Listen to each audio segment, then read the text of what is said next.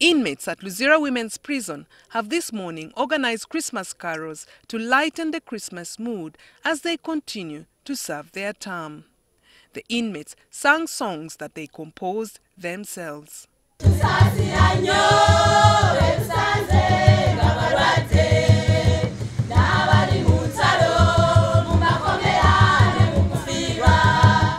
Barbara Nakanwaji, who is left with 3 years of her 17-year prison sentence for murder, is the choir mistress.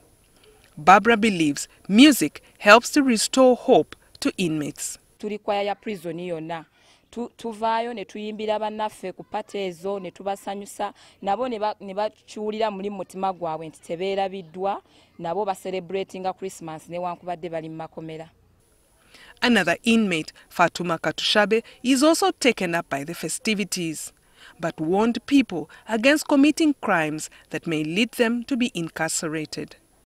Luzira tujaguza Christmas lesa nero tuli mu kujaguza Christmas tunyumirwa naye nkubiriza nnyo abali eyebweru beddeko bambi baleme kujja mu kkomera yadde tunyumirwa naye binyiga. During the festive season, religious leaders make it routine to pray with prisoners.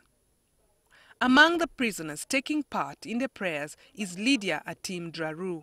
Draru is serving a 14-year sentence for killing former Army Commander Major General James Kazini in 2009.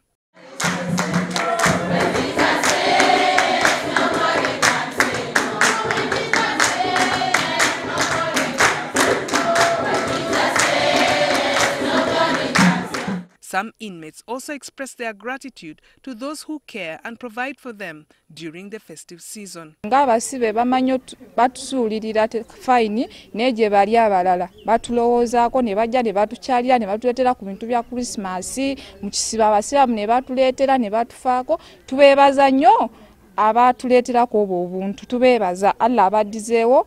The officer in charge of Luzira Women Prison, Stella Nabunya Sendi, explained what Christmas means for many of the inmates. People normally come in, like churches come in, they donate to the prisoners.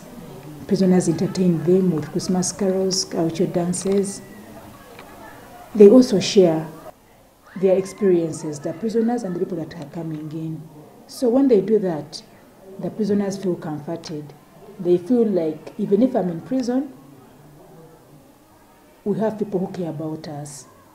Although many prisoners miss the freedom and being with family during this season, they can at least find comfort in the small things that give them a sense of normal life.